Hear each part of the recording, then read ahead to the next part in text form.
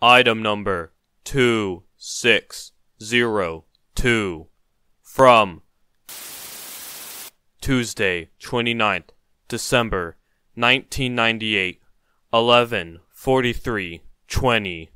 Subject: under enough pressure, ravioli behaves as a gas. 2.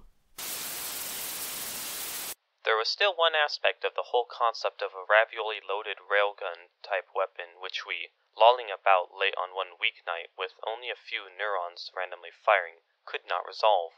Would a chunk of metal, can of ravioli, impacting another larger rest mass structure, Star Destroyer, produce an explosion effect or simply punch an appropriately shaped hole as it passed through? From Tuesday, 29th December 1998, 16:42:06. Subject: under enough pressure, ravioli behaves as a gas. 2. What am I, the neighborhood blast physicist? Well, maybe. It all depends on the speed of impact versus the speed of sound in the target. It was called the Mach number, where Mach 1 means the speed of sound, Mach 2 is twice the speed of sound, etc. And the speed of the ravioli versus the speed of light in the target, which I'll call the Cherenkov number, where Cherenkov 1 is the speed of light in anything. Cherenkov 1.3 is the speed of high-energy photons in a water-cooled reactor. That is why you get that nifty blue glow. And you can get up to Cherenkov 2.4 using diamonds and nuclear accelerators. In the late 40s, people used to talk about Cherenkov numbers, but they don't anymore. Pity. Lastly, there's the ravioli velocity expressed as a fraction of the speed of light in a vacuum. That is, a fraction of c. C velocities are always between 0 and 1. At low speeds, real low, the ravioli will simply flow over the surface, yielding a space cruiser with a distinctly Italian paint job. Faster, still well below the speed of sound in the target, the metal of the space cruiser's skin will distort downward, making what we Boston drivers call a small dent.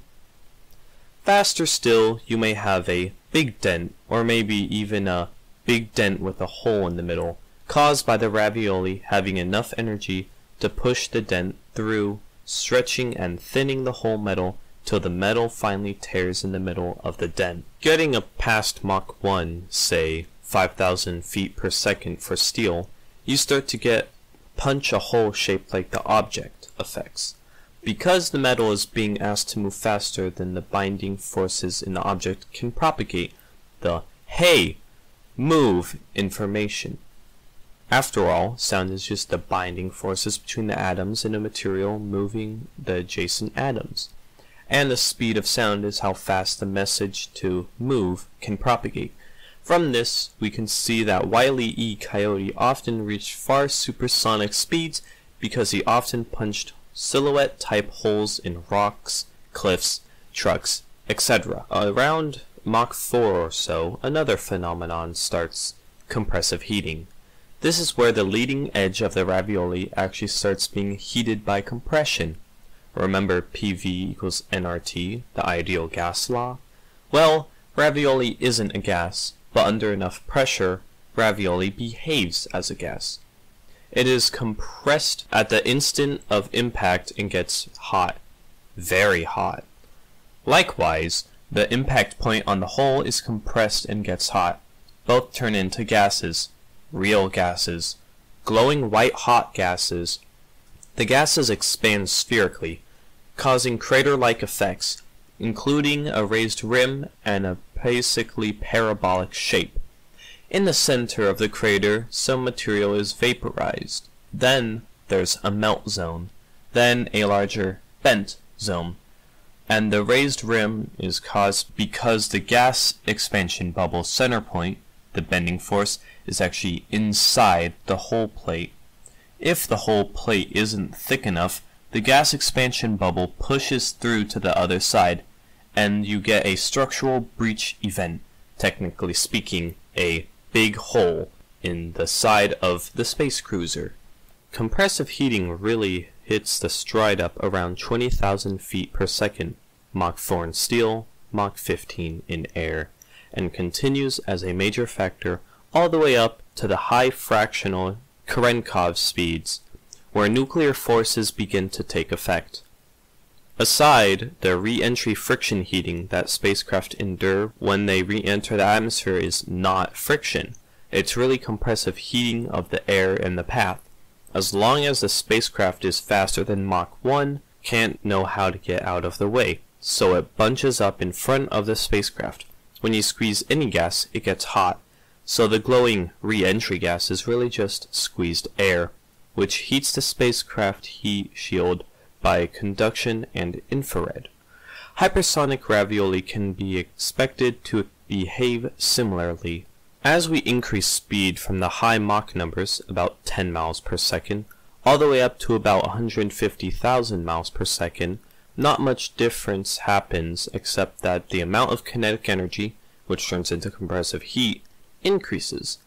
This is a huge range of velocity, but it's uninteresting velocity. At high fractional Cherenkov speeds, the ravioli now begins to travel at relativistic velocities. Among other things, this means that the ravioli is aging more slowly than usual, and the ravioli can looks compressed in the direction of travel, but that's really not important right now. As we pass Cherenkov 1.0 in the target, we get a new phenomenon, Cherenkov radiation. This is that distinctive blue glow seen around water-cooled reactors.